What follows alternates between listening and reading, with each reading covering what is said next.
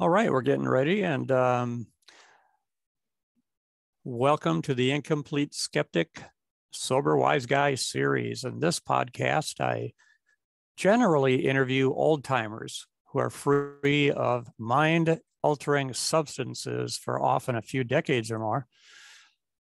Part of the reason I've chosen to interview old timers versus newcomers is because a lot of newcomers are already being interviewed and they're getting the amount of attention that I think is appropriate. I've noticed that old timers are sometimes, from my perspective, marginalized in recovery circles.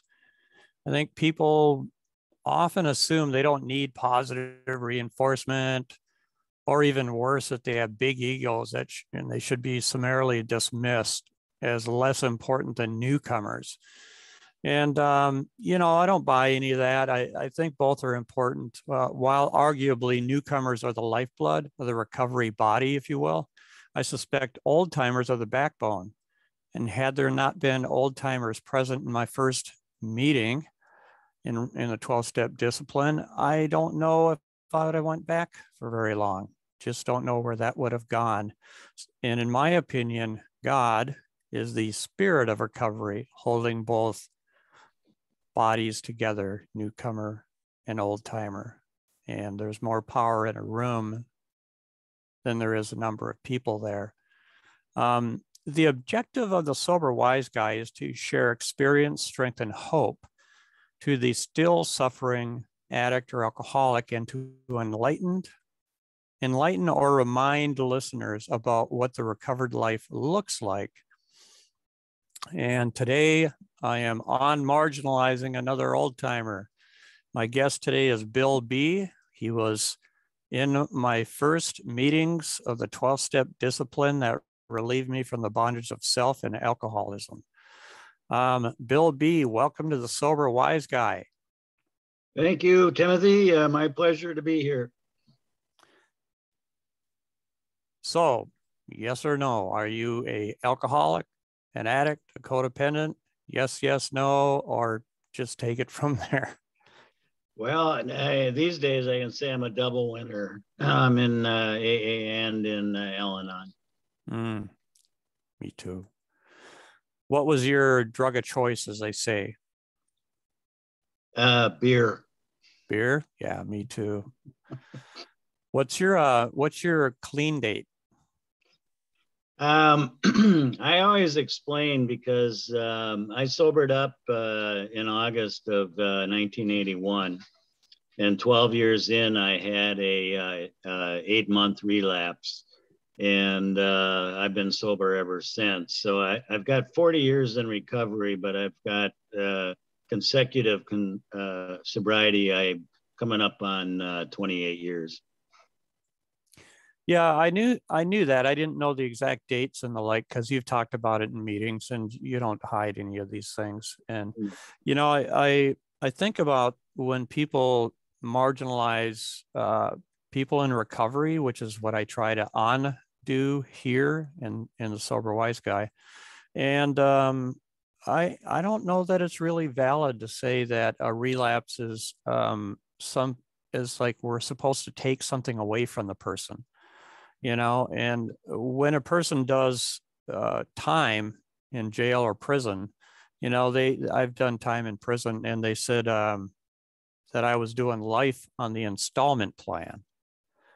And, and I kind of thought it was true, but when your time is done, it's done. But when you go back again, they look at your past record. And why can't they do the same thing with good stuff? You're did 40 years on the installment plan, and you only had one little hiccup, and that hiccup could have killed you, man. I'm glad you survived, So I'm not saying it's that we should just take it lightly, the idea of relapse. But what do you think led up to the relapse for you? I mean, you're sober quite a while. Yeah, that's a good question, Timothy. And let me preface with the reason why I describe my sobriety in that way is because when I came back in after my relapse, I struggled for a year and a half, and I had lost my spirituality, and I feared God, and I decided to do 90 and 90 after a year and a half, and I got my program back, and along with it, the 12 years that I had. So it's important, I think, too, to count that time, and so that's kind of how I describe myself, especially if I'm going to speak, and to let people know, the whole picture. And what led up to my relapse was not learning how to deal with life on life's terms. And the way I thought about my higher power was I started getting angry with him and blaming him. And then I also was hanging out in the wrong places.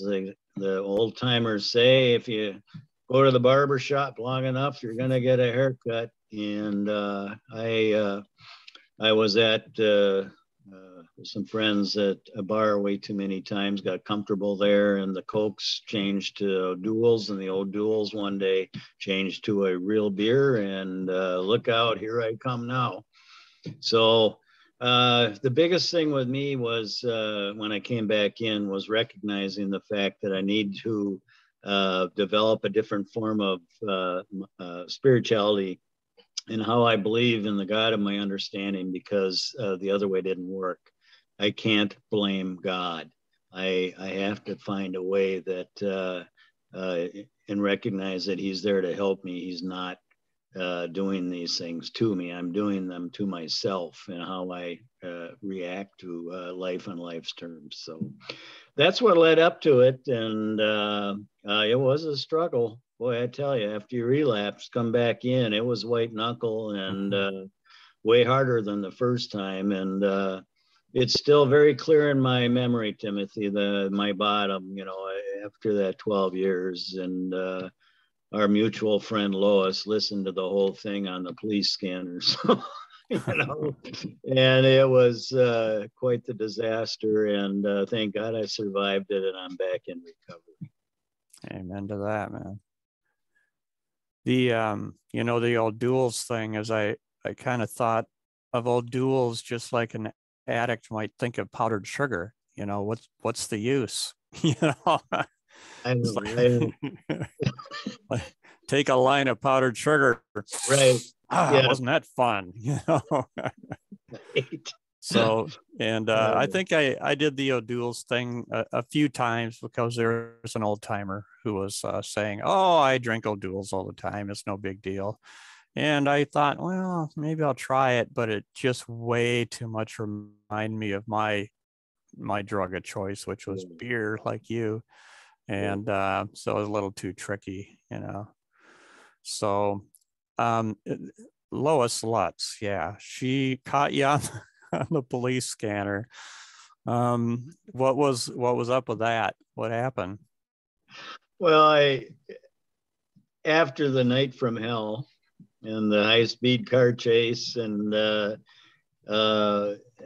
everything else, I got out, bailed myself out, like 3 o'clock in the morning, and went to a meeting the following night. Well, I had gotten beat up pretty good by the police with good reason, and 7 squad cars. And so I was looking pretty rough, and still had my same clothes on with blood stains and gashes and forehead and knee. And I went to the Friday night meeting. I'll never forget it. And Lois was there. And she goes, "Bill, good to see you. How's it been going?" And well, not so good, Lois. And I went into the DTs during the meeting. I was sitting there shaking and all beat up. Wow. And, and it's like, wow, what happened? You had 12 years, 8 months ago. What the heck happened to you? And what I proved was, okay, I am a real alcoholic. I have no business doing that stuff. And I was so embarrassed because I made the front page of 3 local newspapers with my debacle, and the Gazette, the Courier, and the Free Press. And I could not Goodness. look at the articles. I couldn't look at them. I couldn't read them. I was so ashamed. Didn't show my face downtown for 6 months. And that was my welcome back into recovery. Wow. Sounds like a huge nudge from the judge, except for you were the judge. Really. Yeah. I think you beat them to it, you know? Yeah. When you said that they beat you up and you deserved it, I assume that you were flailing or fighting or being obnoxious or something. I don't know. When the cops pummeled you. Right. I can't remember if I asked the cop when I was sober what had happened, but most of this experience was in a blackout. And so I had no clue what transpired. I kind of came to when I was in the jail cell looking at the telephone with the bail number, and coming out of whatever. And so, yeah, I'm not really sure what happened that night, but I don't hold any resentment. Yeah, it's a waste of time for that. I was just curious if they said you had fought or something. I don't know. Yeah. How many cop cars were involved? 7. And I damaged 2 of them apparently, and they wanted restitution. And I can tell you the story. I got a sober lawyer. He's now passed. I don't think it would matter if I mention his name, Jack Walsh. Yeah, I knew Jack. Good guy. And he got me a sober judge, Judge Eggleston, also passed and was in the program. And the 3 gentlemen in AA that had taken me under their wing were well known, and I can mention their names now. I think it's Hart Burnett, John Casper, and Maynard Johnson. Well, Judge Eggleston knew all those guys really well, and come to find out that I'm good friends with them, and I was a pallbearer at all their funerals. He went extremely light on me. I was very lucky, and thank God for Jack and him, because I had already learned my lesson. I didn't need I didn't need jail time to tell me what I did was really messed up, and holy crap, I need to be back in recovery. So it all worked out all right. Yeah, I think judges are sometimes level-headed and sometimes they're politically minded. And when they step up and give someone a break because they see that they figured it out, kudos to that judge. And because they're going to catch some possible flack when they actually show they have compassion, and just a contemporary thing. You remember the sheriff that was drunk driving not too long ago? I think he was a chief. Yes. And I saw alcohol problem plastered all over that guy, and I just hope, he sobers up and starts doing something with his life to help people, that need help, instead of just dodging a bullet and giving everyone the finger because he knows so many people or something, So, but so what does your relationship with your higher power look like? You said that's what really undermined your, sobriety is letting that get, dissolved, I guess. You lost your resolution and your relationship with your higher power. And to warn other people, so they get a real clear idea of what that means. What red flag would you raise to people about that? Well, I had to understand the free will aspect of our existence, and I learned from observation. I mean, we have free will; we can do whatever we want, and but then we also have to hold ourselves accountable. And I learned not to blame God, that's not how it works.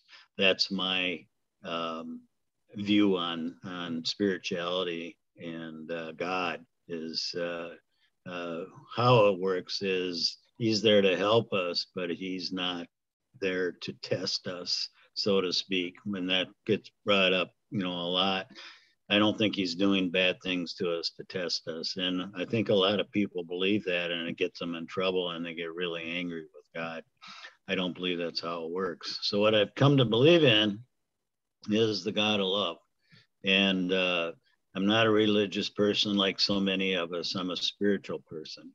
And what I've come to discover through the years is a two-way communication with prayer and meditation, which has become very real to me. And the way I look at God today is like the best dad you could ever have. He's patient and loving, and he lets us do our own thing. And then when we fall down, he's there to pick us up and okay, do you want to, what do you want to do? And let us make our own decisions. And that's the kind of loving God that I believe in, and I believe has been revealed to me, his love. So much so that I've become an ordained recovery minister is how I label it. And today, fast forwarding, I'm extremely active in the Alano Club here in Richmond, and I'm a spiritual mentor and advisor. I'm starting to get into couples counseling with folks because I have both sides of it. I have the Al-Anon and the AA sides, and there's a need for it. I've actually detoxed people in my house. My house is a shelter. I have people in the spare bedroom off and on all the time. It's all recovery folks. And I sponsor a number of men, and I have recovery daughters. I'm just really involved in so many ways. And since I retired about 6 years ago out of riverboating, I kicked it up a notch. And what happened was with my relationship with the God of my understanding, I decided I'm all in. Once he revealed his love to me, and then it was like, okay, I get it now. What do you want? I'll do it. And it's kind of morphed recently into the counseling of couples. And there was a point in my life where, too, I felt that he was calling me to start my own recovery church. And, I haven't ruled that completely out, but I'm not getting any younger either. I'm 71, and I only have so much energy. And I'll just take it a day at a time, like we do in recovery, and go where he leads me. And I have very strong faith today. And this is what I'm for the most grateful for, Timothy, is my spirituality. I'm so glad to be sober, but I had no idea that it could be this good and meaningful, purposeful. And this is what it's gotten me. It's gotten me this wonderful spirituality, and now a whole way different way to look at life on life's terms that I can accept. And that's what I do with other people. I help them get through that. And so here I am today, and full of life and love. And the other thing I'll say is there was a point in my life, Timothy, and you were probably right there with me, where we weren't capable of love and we weren't lovable. And now today, I couldn't tell you how many people I love and how many people love me. And that's a gift of this program too. Sure is. Even people that have had near-death experiences, they generally come back and report it's all about love. Everything here that we're doing. Yeah. And I remember reading in I think it's the Christian Bible. It could be the Jewish one. I'm not a Bible thumper, so I'm kind of, I like the Bible. I've read the whole thing. I just don't remember where everything is, but it says God is love. I think it was Paul said God is love. And if it's not about love, it's not about God, because God is love is kind of how he says it. And, if somebody loves each other, then that's a godly person to me, And when they come back from doing their little stint in heaven, I guess it is, after dying in this world, and they come back and they report that the only thing that matters is love. And I've listened to probably hundreds of near-death experiences, and I'm just really convinced that that's the thing that matters most, is if we love each other, not judge each other, because it's one thing to judge in the moment and say, well, this isn't such a good idea, but to impugn a person with a sense of worthlessness intrinsically, what are they really?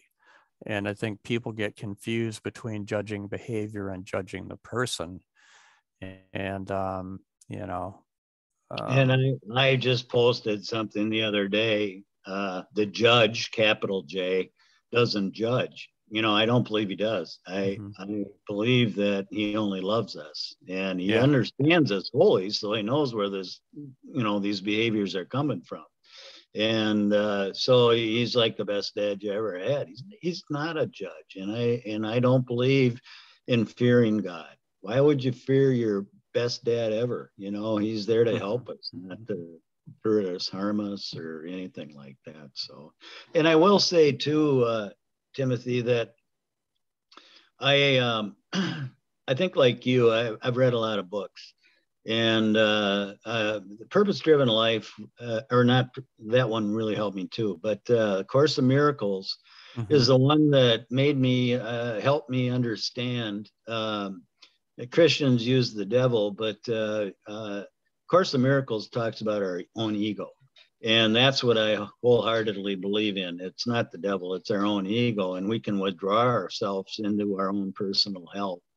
And the other side of that is our God-centeredness and love. And so fear and love. And that's what I truly believe in. And,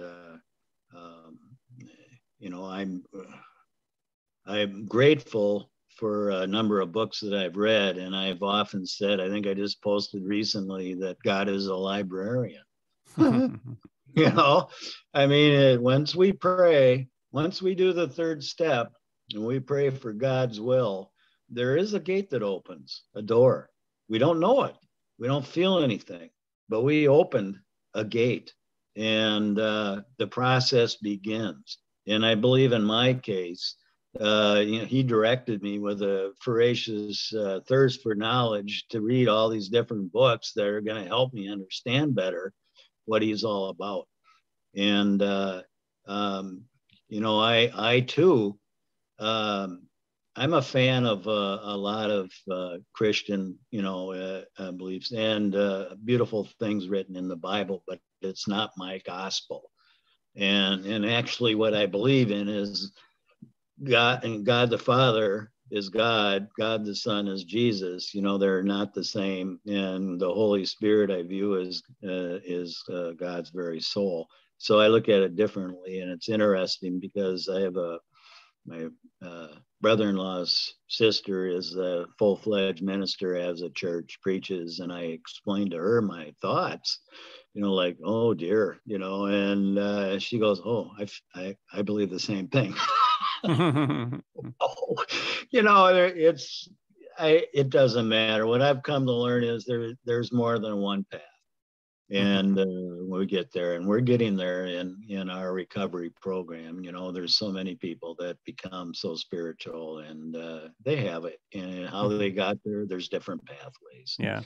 I think God talks to us all differently, hoping we'll tell each other. And one of the best books that I found in early recovery was Came to Believe. And there's just hundreds of short stories from every discipline about how people perceive their higher power.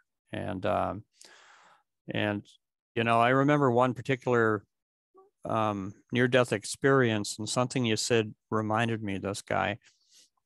He was a minister who died, and he was talking to, I think he was talking to Jesus. You know, I don't remember the story perfectly. I've heard so many stories, but I do remember the point that he made. And you know, he was told that he has to come back. He's not done here yet. He says, "Oh, okay. I've got some things to do. Fine, I'll go back." You know, and he said, "Oh, wait a second. What? You know, he's a minister. He's a Christian minister." And he asked him, "Well, wait. What religion am I supposed to be?" And he said, "Well, whatever one brings you closer to me." There you go. You know, Yeah. and that makes sense to me. You know, yes, me too. So, yeah. And if God doesn't show up somewhere, it's because we think that I think we just can't see it. It's everywhere. It's like we're completely surrounded by heaven 24/7. And we get distracted by this world or whatever and get ticked off about the way someone drives or something somebody said in a meeting, you know, and whatever it might be. But I don't know if you knew this guy. His name was Barron, and he's been dead for a while. I don't know, maybe 15 years. But he used to say something that I really liked, and I took it to heart. He said, "You know, if you don't like something I say, take it up with God, because God's the reason I'm alive. Don't blame me." You know? You want to blame someone, blame God. You know, and I thought that was a humorous way of dealing with his detractors, if you will. Yeah. And I tend to hold a minority opinion oftentimes, and I'm really glad that people have tolerated me, you know, through the years, especially in early recovery. I think you look like, I remember you looking around my apartment when you were, and I was in early recovery, and you're going to get me to a meeting, and you looked around, and you had this look on your face because you're seeing all the weird stuff I had up on the walls. I won't even say what it was. And you looked like you got dropped off on another planet or something, like a UFO came down and started showing you stuff. And you're looking around going, so I didn't he's a character. What's that? So I didn't hide my expressions very well. And I think you were trying to. You were trying to not be judgmental, you know. And you know, to me, it's not what we believe so much. Those are outside issues. But, you know, ultimately people love me until I could love myself. And if you would have came back to the program and people kicked you in the butt and said, "Oh, you relapsed, get out of here." I mean, we don't do that. We don't shoot our wounded, as they say. And looks to me like you're passing on some good information here, and which leads me to a couple of questions. It sounds to me like you didn't use this word, but you're maybe a type of healer. Do you think maybe that you're healing relationships with people? I mean, you talked about counseling and the like, and but are you healing the relationship that they have with their higher power at the same time? What does that look like? What kind of healer are you?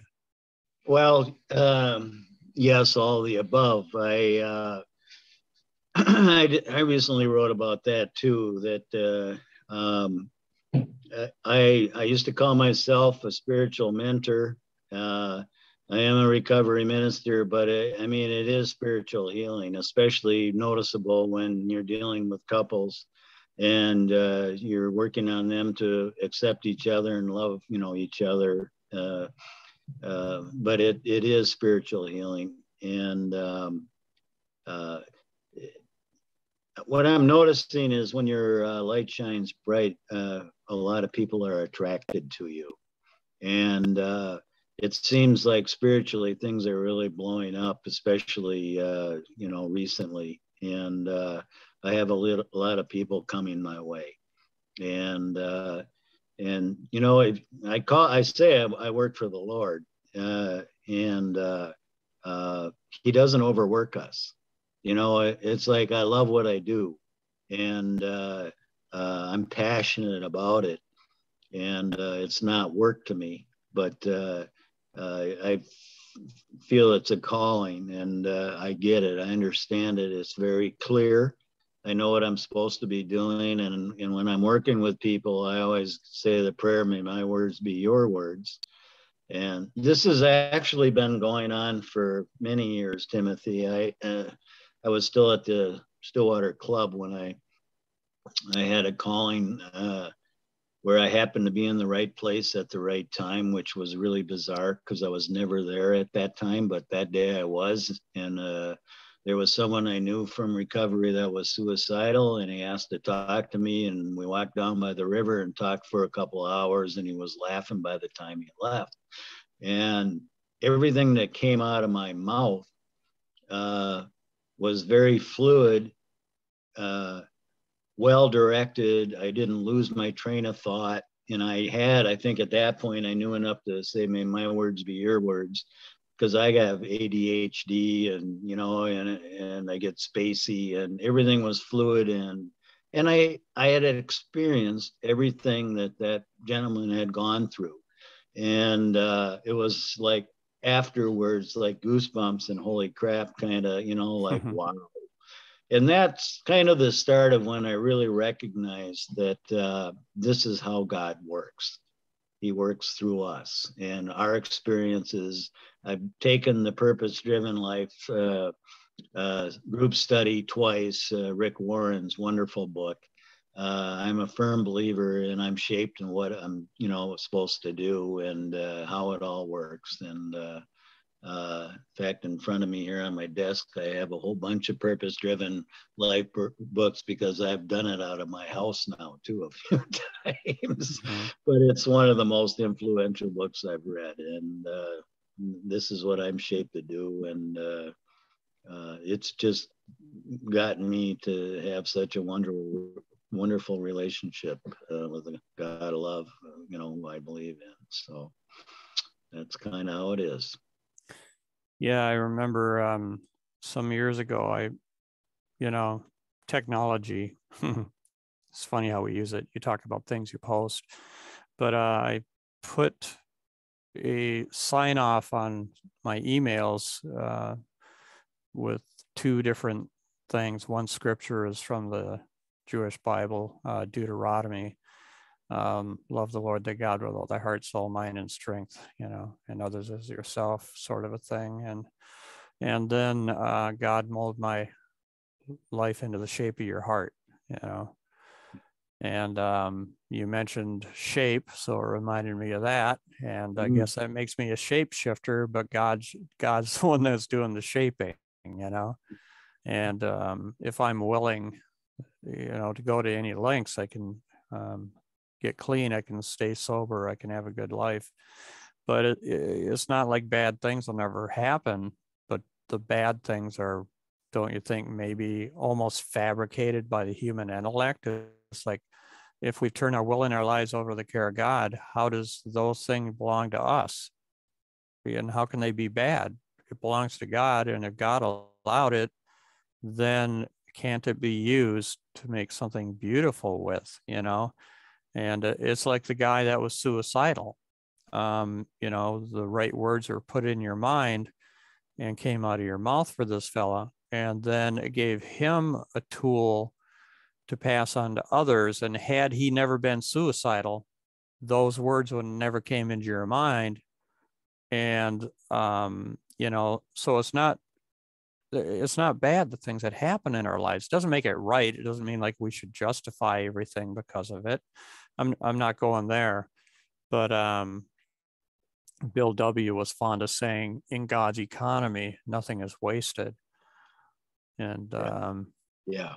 Now you've mentioned a few books, you know, so far, which makes me wonder what, I don't want to limit you because readers probably don't have just 3 favorite books, but if you wanted to maybe mention your top 3, what would they be?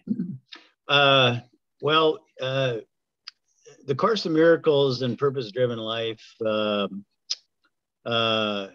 definitely maybe the top two. Also, The Road Less Traveled. And what that book told me was life is hard, you know, and sometimes it's a sentence, purpose-driven life. When I was gung-ho to do it the first time, and I'm thinking about all this stuff I'm going to do, and me and I and me and I, and then I read it, and the first sentence, this is not about you. I'm going, what? It's not about me. And it's not about me. Whenever I help people, I remind them that it's about them and God and them. And I've learned that now too, you know, and tell them there's a reason why I'm here with you. It's because God loves you very much. Sounds like God created a flood in your life to raise your ark. Right. It's a good thing I know how to drive the ship. Yeah. Right. No doubt. It seems to be a good water analogy for you.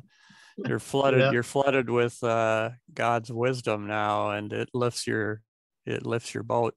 It reminds me of an old saying that I read in a book somewhere, that we might not be on the same boat, but we're on the same ship. And so we get confused sometimes about our boat being the only boat. You know, you remember the old joke about a particular faith that I won't mention. The joke has gone around a bit, and some guy dies, goes to heaven, and he's getting the tour by St. Peter, and he says, well, here's where the Jehovah's Witnesses are. Here's where, you know, the Catholics are. And he said, oh, be very careful. Here's where these people are. And they think they're the only ones up here. So be very quiet. Yeah. You know, and, but I think we tend to do that in our lives a little bit, you know, and I'm not making fun of that religion, because I happen to be a member of that religion. So I am not putting them down for those people but I'm a very open-minded person, and I don't limit myself to that. I too study the Course in Miracles.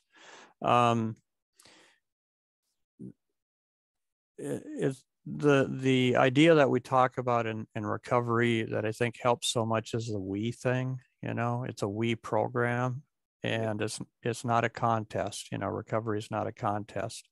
How do you think the we program has helped you?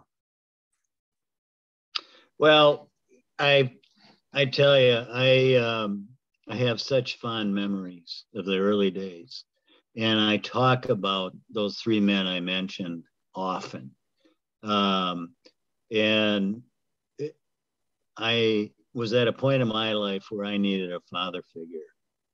And those men were there, and they gave me what I needed. And that's what I want to give back. You know, that is the we in the program. I can't do this alone. It doesn't matter if I have 40 years in recovery. I go to the early morning coffee and donuts before the meeting with folks that are 70, 80 years old with a bazillion years of sobriety, you know, and we have so much fun, you know, and the old timers. And there was a time that, I guess I can say it, the Stillwater Club, where we were lacking in old timers. This was later on. And so there was a bunch of us with, 15, 20, 25 years of sobriety. But what we were lacking was people with 30, 40 plus years of sobriety. We needed a dad, you know, and it wasn't there. And when I came to the Enrichment Club, I mean, we're blessed. And we need both. We need both. We need the young ones, because they keep us, you know, sit up straight, because, oh man, I'm right there with you right now when I'm hearing your story, because I remember being there. And then we have the old timers with the wisdom, you know, to come up with some profound things once in a while, and it's wonderful. You know, wouldn't you think you get tired of meetings after a while? if love I, going. Yeah. yeah, if I lost the teachability thing, and every meeting seems fresh and new to me, and if we're growing, we're not hearing the same thing. It's new information every time, because we're following the white rabbit, the proverbial matrix white rabbit, and we learn more about things as we go. And it's like when Solomon prayed, God said, "I'll give you anything. What do you want?" And he said, I'll take some wisdom, please." you know and I think that's a little like the serenity prayer. We ask for serenity. We don't like create it for ourselves, but we do ask for it. That's our part. And then we say yes when it's offered. It's like, God, grant me the serenity. If I could give it to myself, why bother asking for God to do it? Uh, uh, Grant me the acceptance. If I could give myself acceptance, why am I asking for it? And it's about humility, being humble to ask for what you need, to admit what you need. And then, of course, the wisdom to know the difference. And all those things are gifts, right? And that's why we ask for them, and they're given to us, in my perspective anyway. So really, it sounds to me like you've already said this in a dozen different ways, what your superpower is, but I tend to ask guests on the show what your superpower is. What is yours? Wow. Well, I mean, it's my spirituality. I've had some very powerful spiritual experiences and awakenings, and I mean, been called to serve. He's revealed his love to me. He also showed me his burden one time, and I know what I'm supposed to do, and I have absolutely no problem doing it, because I found out how much, I mean, define love. You can only describe it so many ways, but I saw love in him. Like, I was like, oh, now I get it. Okay, I'm all in. So powerful, right? Yeah. It sounds like you're being shown things when you need them, and you're having the spiritual experiences. And I've noticed in life, we often have spiritual experiences, each and every one of us. We define it differently. But, I realized in my life, I've had spiritual experiences, but I didn't know it. And then I look back on it and I go, oh, that was a spiritual experience. And then now I have the spiritual awareness of the spiritual experience. Do you remember a time where you had a spiritual experience, but you didn't know it was one? Well, you can define that, because there's God moments that we have. God puts us in places of bizarre. Our meeting today was one of those God moments, because my name popped up, in the picture. That's a God moment. That didn't surprise me. Yeah. I should tell people about that. Yeah, I should tell people about that, because they're going to wonder, what's he talking about? But it's like I woke up the other day and I picked up my phone, and right away I'm looking at a post of yours with your face there, and there, and I'm looking at Bill. Well, why is Bill's face suddenly on my phone? And I go up a bit and I'm seeing this story. So later I go to my computer and I open it up and I read it and the like. But I knew right away, or I chose to believe right away, came to believe, that this was one of those moments. It's one of those God moments. I thought, okay, I'm supposed to talk to Bill, is how I viewed that, and if it's not true, he'll say no, but I thought I should ask you to be on the show. And that's kind of how it worked with my sponsor, Mary Jo Robinson, when I asked God, who should I do my fifth step with? And he showed me her face without any doubt. It was a spiritual manifestation right in front of me. And so there was no question at all in that case. And so I called her without any doubt, but I did call her with a little bit of fear and dread, because I didn't want to do this, And well, but I it's weird that you called me, because at the same time, I'm having another revelation that I need to speak. And I'm recognizing that. And I think that was the whole thing with God wanting me to have a recovery church. And I actually kind of fought that because I just wasn't certain. So he just led me in a different direction and what I'm doing now. But now I'm starting to realize that I really do have a story to tell. And he gave me the gift to be able to tell it. I have the right words to describe what, that experience was like. And he wants me to share it. I've been saying that a lot lately. He wants me to share. So I used Facebook as a tool, and I put out the spiritual, inspirational writings on Facebook. And I have so many people respond to me. Oh my God, Bill, we love what you write, and because you don't know, you're putting that stuff out there, but you don't know if anybody's really paying attention or not. And coming to find out that there's a lot more than I thought. And I need to be more forward. I mean, we need to be humble. We get that. But when we're excited and we want to spread the news, then I almost feel like sometimes am I being arrogant, or am I being, what am I portraying? And so I would be guarded, and it's like, no, just tell people what you're doing. And don't worry about it. I mean, and it's not being rejected. So, absolutely. Getting the word out there. Yeah. I can see that you're being used, that's my perspective.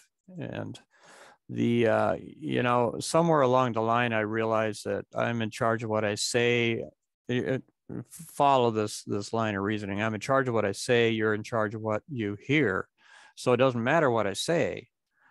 And I could say everything right and you'll hear it all wrong, possibly. Or I can say it all wrong and you'll hear it all right. It's not about me, And so if you like something I say, don't blame me. And if you don't like something I say, pat yourself on the back, But it's kind of a tricky question to ask someone what their superpower is, because, that they might be tempted to think that that's an ego question, and it's not. God is your superpower. So I didn't think you were going to stray from that. But what we hear when someone answers our questions is the most important thing. And, if we're upset, it's because God or someone else ain't doing it our way, if you will. And that's the true source of what's wrong in the world, is how we view it, And I just don't think God has a conniption over stuff, especially the things that we get concerned about. But, I alluded to this earlier, but when I was suicidal in sobriety, I was suicidal for about 3.5 years. I was going through the dark night of the soul. And in that pesky third step, it wasn't my life to take. Very inconvenient, And I had turned my will and for those that don't know what this is, the third step is we turn our will and our lives over to the care of God as we understand God. And I couldn't rip off my life from God. It didn't belong to me. So I'd beg him and say, well, how about if you kill me then? Because I really didn't want to be here. I didn't want to deal with this stuff. But I had a lot of spiritual experiences during that turbulent time. And I wouldn't.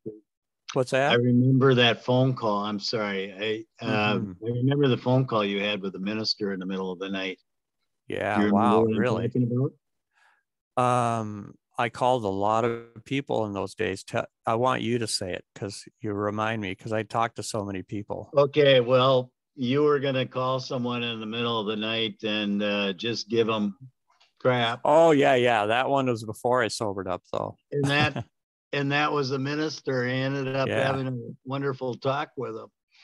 I hope you don't mind that I brought that up. No. Okay. But those are God things. Those are God moments. Yeah, that was him working in your life even before you were ready for step 3. Yeah. That was Yeah. a real strong spiritual experience. My superpower is not killing myself, and and I realized, I couldn't steal my life from God. Yeah, I already said that.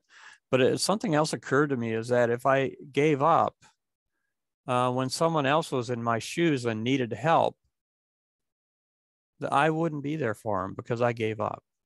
But if I went through it, then I can talk to it. I can say, yeah, I do know what you're talking about here, and I can help them. Maybe I'll be here willing and able, and to some extent, but Right. you see what I'm saying? Just a general idea. Yeah. Um, That reminds me, Timothy, that, the 24-hour book, I view that as my Bible. And when we come into recovery, those are just words. And now when you look at it, it's like, oh my God, who wrote this? Because it's totally relatable, and we've been there, done that, and we get it. And it's like, I'm still amazed when I read the 24-hour book. It's my God. And I did research at one time. I know it's parts from the Bible and there's some other things in it. I don't even remember now, but it's an amazing book. And yeah, we live it, and then we understand it, and we can pass it on. And like the promises, they're real.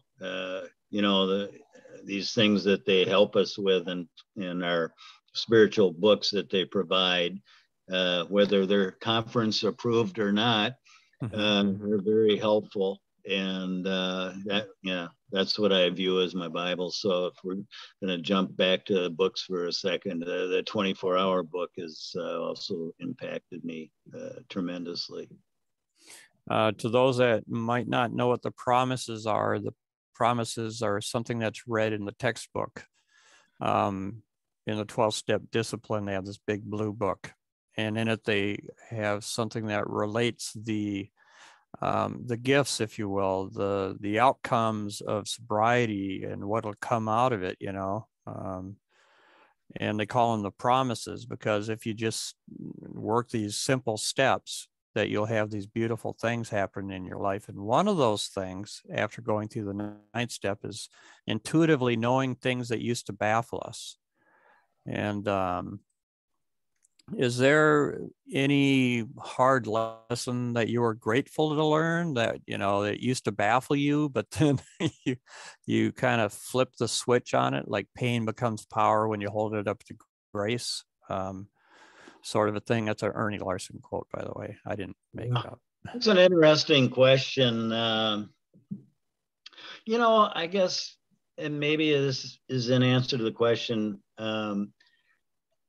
My biggest revelation is the layers of my self-centeredness, because I'll think I've got it mastered, and then I'm just humbled once more, because it's an ongoing thing. And they say in our program, our self-centeredness is the root of our problem, our alcoholism.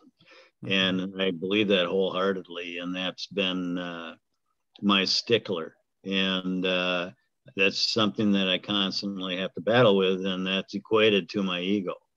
And so there again, ego on one side and the God-centeredness on the other. But that's the major obstacle. But I'm so glad for the awareness, because, the ego can be tricky, but we can catch the little bugger, and correct it, so I don't know. That's where my head went when you asked that question. I don't even know if that quite answers it correctly, but the thought came to me, so that's what I share. What are you most grateful for today? My spirituality, my relationship with God. I had no idea. When we come into recovery, we think we're just going to sober up. I didn't know it taught us a whole way of life. And, you know what? We get out of it what we put into it. Like I said before, I had a thirst for knowledge. So I was reading all about theology and different religions, and I have a feeling you probably did too. And I educated myself, and I think that was by God's design. And I was able to answer some of those questions and have a better understanding. So today, my relationship with God, the spirituality side of the program, and the wonderful people that we meet in there, that's a spiritual experience in and of itself. You know, it's an awesome program, and wow, what I've done out of it, what I have today is I'm forever grateful for. I am a very grateful person, and I know you are too, because I know you get it too. I mean, it's like we're blessed. I mean, and I'm forever grateful for it. What does it mean that we have a daily reprieve contingent upon the maintenance of our spiritual condition? Yeah. We have to keep going forward. We can't rest on our laurels. We have to always do the maintenance. Meetings are maintenance. Reading books are maintenance. Keeping in tune, communication both ways, prayer and meditation. It's the maintenance that is required. And it sounds like maybe it's a lot of work, but it isn't after a while. It's our life. It's the spiritual side of us that we thrive on. So it's not work. It's who we become, and what we're compassionate about, and anything to commune with the God of love or the God of our understanding or our higher power, you know, is a good thing. And so, yeah, I mean, I feel blessed. Do you ever feel emotionally triggered by things? You mean as far as urges? Or no, triggered like somebody does something you think is stupid. They say something rude to you or rude to someone that you like, or they say, you know, you like Buddy. What's wrong with you? Buddy is your dog, right? Yeah, Buddy actually passed out. I just realized it as soon as I said it. I said, "Oops." I just, oh well. It's all right. I mean, he was, the love of my life, but he passed about 5 months ago, and now I have a new dog I've had for a while, and he's a 2-year-old black lab mix, just like Buddy was. But you know, and he's a therapy dog, just like Buddy was, and everybody that comes here that needs help, Buddy or Colton will go right up, you know, and it's amazing. I just watched the dog in action, and he's changed lives too. You know, both of them have already. Colton's a 2-year-old, and he's already have people falling in love with him, and then it's exactly what they need. You know, it's funny how God works, but anyway, I forgot where we were before. About the emotionally triggered thing. You must not have it as a big deal anymore, because you would have probably thought of something right away. You know, some people hate tailgaters. Well, I have a button yet. I used to have 1,000. Yeah, there you go. You know, and it's like, boy, I look at that one a lot, you know, and I'm not sure what we can say verbally on podcast, you know, so okay. I'm being delicate. Okay. But there's a certain in your face mentality people have sometimes, aggressive, and it'll set me. And you know, when I came into recovery, I came in dual dependent. I had rage and alcoholism. So I really had my work cut out for me. And the rage has been lifted. And I purposely avoid situations where that could even be a possibility. I drive in the right lane. If I go in the left lane and there's a car coming up way behind me, but he's coming pretty good, I punch it, get around the guy I'm getting around, get back right in the right lane, not to put myself in a situation where Yeah. I might get tailgated and then get angry. So I try hard to avoid those situations and that button being pushed. And, and it's been working for me. So. What brings you energy and joy on a daily basis? My communion with God.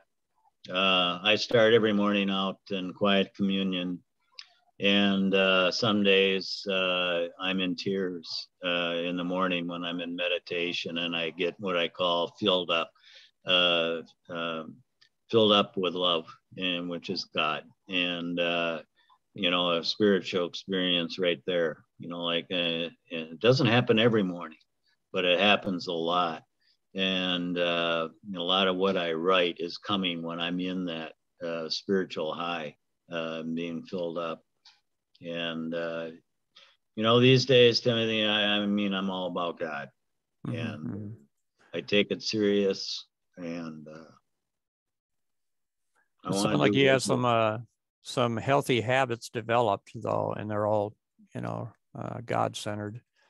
Yeah. When you wake up in the morning and the like, and so you have some healthy regimens or habits. Yeah, it's helped me to be more spiritually in tune, so I'm more aware all the time and less distracted by life. I'm less squirrel. I am that ADD. Is kind of lifted, and I'm more in focus and more aware spiritually. And I see that, I recognize it. And so it's with me wherever I go. It's almost like I'm seeing with different eyes. It's like I'm seeing with God eyes now, the spiritual side of things. And I'm more in the spiritual than I am in the material, if that's a proper way to describe that. I mean, kind of in the veil. Yeah. No, I'm at a point where I get it. I understand. I know what he wants me to do, and I'm all in, and this is what I do. And thank God I got here, and I'm forever grateful to be here. And I do love helping people, and I'm forever mindful when I'm doing it that it's his words, not mine, and it's between them, not me. I'm always taking the me out of the equation, and me equates with ego, and that gets me in trouble. Right. Let's discuss forgiveness a little bit, Bill. I don't even know if you need it anymore, really. It's like if you don't have the spirit of being offended, what's to forgive, Yeah. So if you're not offendable, but what does it look like in your life? Can you forgive and forget? Is it necessary? Or are there times when forgiveness is not an option? I don't know. Generally, what is it about? Here's the way I look at it, Timothy. I realize, my God, you don't even have to ask for a forgiveness. You're already, it's not even a thing with him. I mean, he understands us wholly. He realizes when we mess up. He's letting us do our own thing. He understands there's no forgiveness needed. That's the way I look at it. And that's the way I have to look at other people. People that I'm helping in recovery, I understand why they do things they do, because they're addicts, they're alcoholics. I get it. And so why would I take offense, and the things they do. With a couple counseling I'm doing now, I'm helping people to understand this, and with sponsees, and it's like, you don't have to go there. You're already forgiven. God is already forgiven. I mean, forgive yourself. That's what we have a harder time with. We got to forgive ourselves. And so I totally look at that a different way now, and which helps me not to judge people. God doesn't judge him. The judge doesn't judge. Who am I? And that doesn't mean I'm perfect. I'll catch myself, and then I have to work on that. I got to humble myself and constantly take my inventory, as they say, and keep myself, honed in properly, so I don't so I'm right-sized. I don't have a big head. And that's a process too, a daily process of ego versus God, God-centeredness, God's will, and keeping right-sized and everything. So yeah, no, forgiveness. Who am I? Yes, I forgive. The hardest person I had to forgive back in the day was my dad, and it took me into my 40s before I could come to a point to realize, well, geez, he did the best he could. God, he was in World War II. He suffered from PTSD before we knew what it was. He had all these issues. His dad was a raging alcoholic. His mom was, neurotic. It's like, oh my God. So I could finally think outside of myself to realize that, geez, poor dad had some bad problems growing up himself, give the guy a break. So I could forgive him, and because I wouldn't even put him on my list. Maybe the viewers don't know about step 8 and 9, but putting someone on a list and making amends, and well, he wasn't on there, and that was a process. But today, no problem forgiving. I understand that there's more to people than what's on the surface, and the reason they do things is for a deeper reason that only God knows. And I know that God isn't a vengeful God, so if God can love them, who am I? So that's the way I look at it. You mentioned sponsorship. What is it, and why do you do it? Because I believe in giving back. And now I realize the importance of it. Like I said, I really jumped into the 12 step, which is the giving back of this program, when I retired, because I could jump in with both feet. And what I didn't know is what it would do to my spirituality. It's in the giving back that we enhance our spiritual awareness. And because I realize now, because we get out of ourselves, we're so focused on others now that and God that we aren't focused on ourselves, and that's a blessing actually.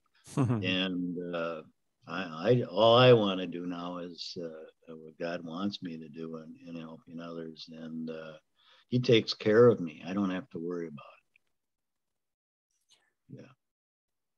Well, I don't want to hasten the day, but what would you put on your tombstone? Oh, boy, I really have to think about that one. I'll tell you a little story while you're thinking about it. Are you ready to? No, go ahead. Okay.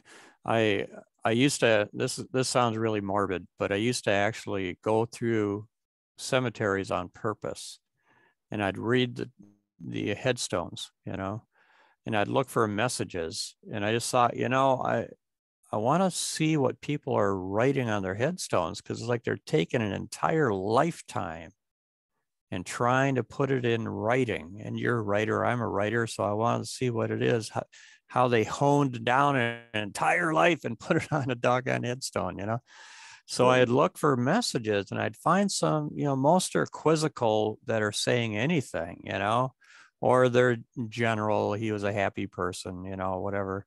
But and I came across, and it was an obelisk, and and it said, "The sins of our brothers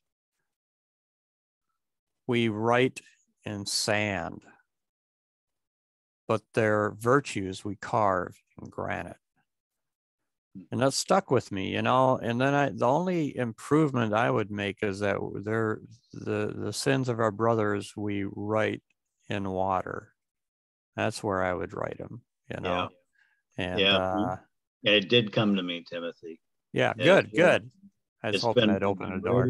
About it all along, and I say it frequently. It would simply be love, be kind, and that's what I would put on that. And I have to tell you, my battery is, I guess I didn't have Okay. a full charge. So my battery right now is at 7%.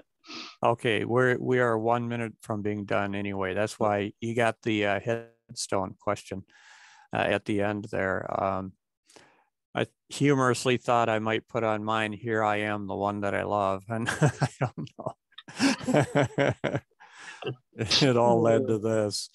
I'd probably have to say something funny. I keep changing my mind about what it would be. So Yeah. anyway, Bill, thank you for coming to be a guest on the Incomplete Skeptic Sober Wise Guy series. I really appreciate it. And I trust your journey, and I appreciate the good that you've done in my life. And thanks for giving me rides to meetings in the early days, and not kicking me in the butt and telling me to find someone else to get a ride from when you realized how racist I used to be and stuff, you know, and you know, so thanks for loving me until I could love myself, man. You know, you're one of those people that were there, and there's not everyone is still alive that was there, you know.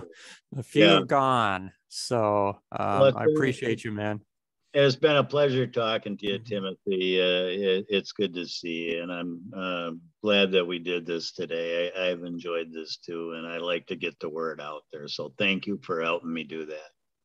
Amen. Ladies and gentlemen, thanks for stepping in on our little world here, the Incomplete Skeptic, Sober Wise Guy. Catch you on the rebound. Peace out, Bill. Good to see you, Timothy. Yes, sir.